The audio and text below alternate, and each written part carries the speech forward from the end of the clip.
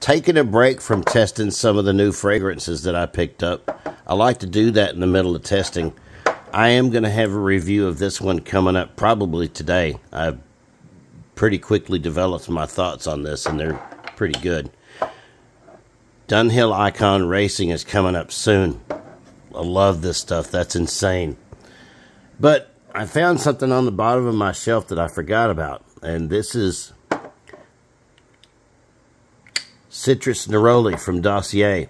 I honestly don't know if this smells very close to Neroli Portofino by Tom Ford, but what I'm going to do, and I think it would be good for content, is to at least get a vial from, not a vial, but a 10 milliliter sample from good old Decantex, and we can have us a side-by-side comparison.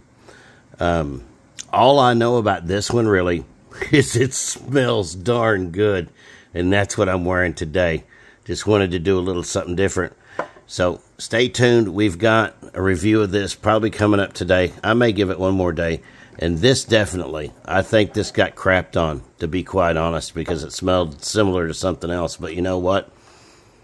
It smells great. You're missing something if you don't have that.